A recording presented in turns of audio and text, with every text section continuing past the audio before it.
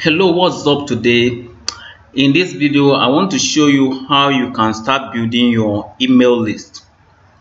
Email list is one of the most important way you can market your product. That is the most stable way you can market your product, because if you talk about Facebook account, is not reliable. Your account can be disabled at any time. But if you have an email list, you can always promote your product to your subscribers at any time. And although some people will be unsubscribing, as some people are going, you will also be adding more people. It's more reliable than any other platform, and you can have as many as possible. Depends on how much you can invest into it. Is more reliable than any other platform. So I'm going to tell you how you can start building your own email list now. If you have not yet gotten my course, I suggest that you get it before the price goes up. Let's get started. Now, there are email marketing platforms that are available in the market, and the choice of which one you are going to use depends on what you want to do and your budget. Now we have Mailchimp, and we have GetResponse, we have Aweber. Let me tell you the pro and the cons of these three. In Mailchimp, you can have up to 1,000 subscribers in your free account, and the free account is not limited. You don't have a date, so you can always have your free account as long as your subscribers are within 1,000. Your free account will be running. But the only disadvantage with Mailchimp is that they are very meticulous. With a little mistake, they can disable your account, and they don't like affiliate marketing. So don't promote affiliate marketing on Mailchimp. What you can do is always direct people to your website, then put your affiliate link on your website. Don't put your affiliate link in the mails, and don't attach image to your mails. That's the disadvantage of Mailchimp. If not, the free version is very good. It helps beginners. Then number 2 is GetResponse. GetResponse has 30-day free trial. After that, you can now start your paid version, and their service is also very good. But the disadvantage is that, since maybe if you are a beginner, you may want to, because if you don't have up to 1,000 subscribers, maybe you have about 200 subscribers, you are paying the same amount that somebody that have 1,000 subscribers is paying. That is cheating. So I suggest, if you don't have up to 1,000 subscribers yet, you can just be managing Mailchimp, since their own is free. Until you have up to 1,000 subscribers, then you can now start paying. I think it's wiser.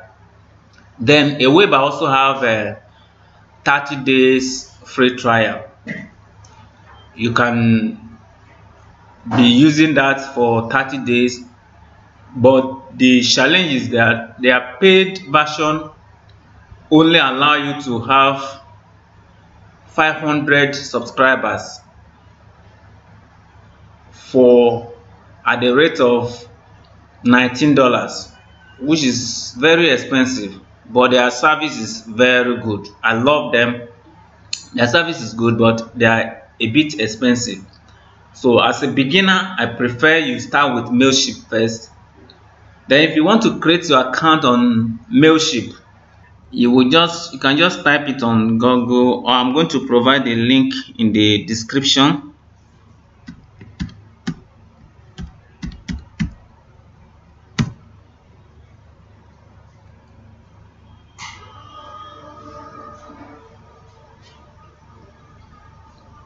All right, now this is it.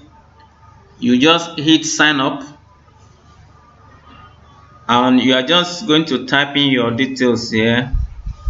I believe you can do all this. I'm not going to do this one now because I've already done my own. So once you fill your details and hit sign up, your account have been created successfully.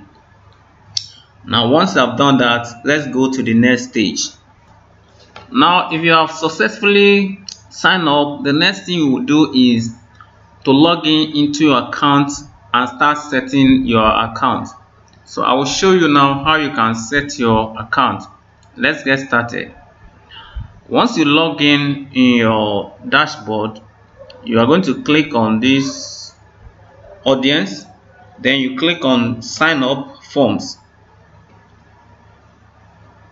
If you click on sign up forms, then you will click on this setting, and you are going to click on audience name and default. Then this is where you are going to set your audience name. This name is going to appear in your form, so your subscribers will see this, and make sure it's what you want your subscribers to see. This is the name of the audience the subscribers are subscribing to. Then this is your email. This is the email that all the mails you are going to send will come from. That is from email, and this email have to be a domain, and that means you are going to have a website and create an email from that your website. I will show you on how to do all that. And once you have gotten that your professional email, I have a video that shows how to create a professional email like this, which will be at yourdomain.com, and you will now fill all these. I think these are the most important thing.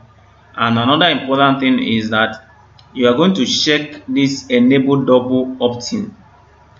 This is because some people are not serious. They just want to know what will happen after they type their email, so that in most cases they don't type they just type fake emails, and by the time you start sending mail to those people, the email will bounce, and the more email that bounce, the more your domain start losing integrity.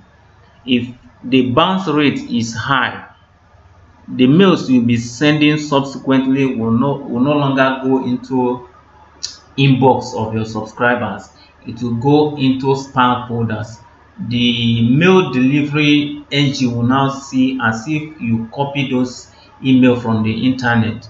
So that is why you need to use double opt-in, so that they will have to go back to their email to confirm. It gives you genuine subscribers.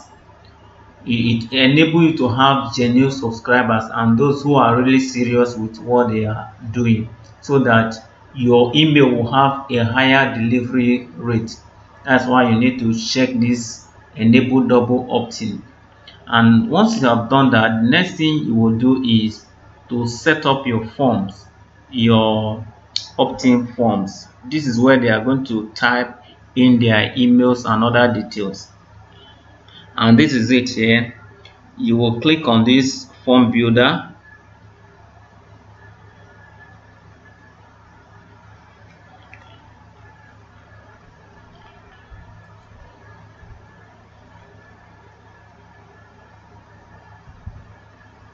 Now if you click on the form builder, you are going to see other things that are here. All you need to do is to delete those ones.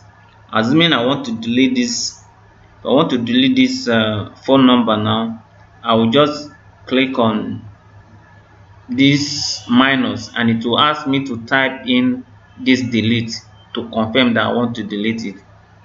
You just type delete in capital letter and you hit delete.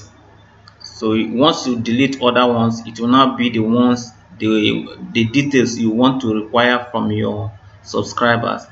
If you have done that, the next thing is how you can place it on your website to start collecting your subscribers. Now how do you do that? To do that, just click on that sign up form again, and you are now going to use these embed forms.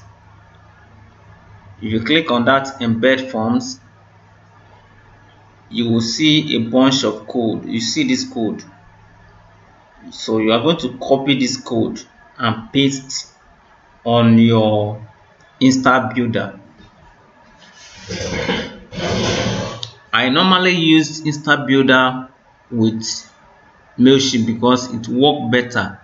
I tried using it with Elementor one time. It didn't work well, so I prefer using it with Insta builder. So you will copy this code and paste it in your Insta builder. I will show you in my subsequent videos where you can paste it. And once you have done that, the next thing is to start designing your landing page. So this form will now appear on your landing page where people can type in their emails and other details, so that they now become your subscribers. You can now promote your product to them. I think this is the much we can take in this video. Thank you for watching this video. Bye.